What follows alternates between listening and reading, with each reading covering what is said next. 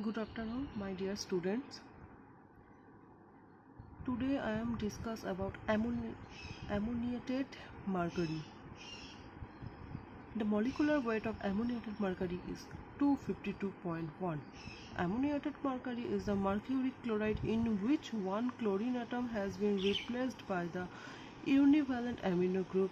It contains not less than 98.0% of ammoniated mercury. Now the preparation. Ammoniated mercury is prepared by adding an aqueous solution of mercuric chloride to dilute ammonia solution with constant stirring. The reaction is in here.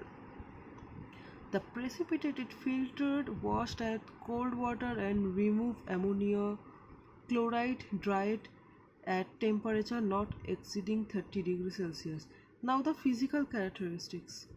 Ammoniated mercury is white, heavy, which is odorless, amorphous powder which is stable in air but darkens on exposure to light.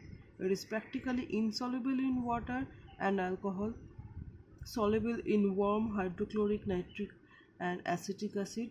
It is stored in well-closed container and protected from light. Now the chemical reaction. It is slowly decomposed when dissolved in cold water.